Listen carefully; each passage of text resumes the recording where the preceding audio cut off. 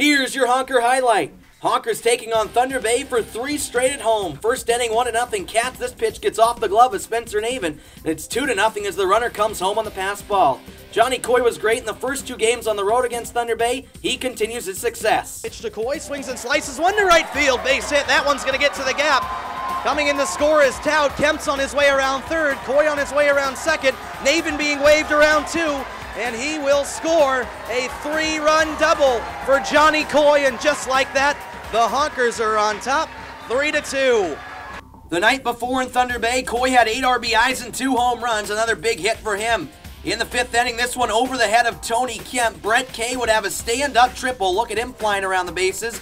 2 runs would come in to score, and in the top of the 5th, Thunder Bay ties it 4-4. They weren't done in the top of the 5th. Off pitcher DJ Snelton, ground ball, error ruled on the third baseman Devin Towd as it gets past him. Run comes in to score. The Cats go up 5-4.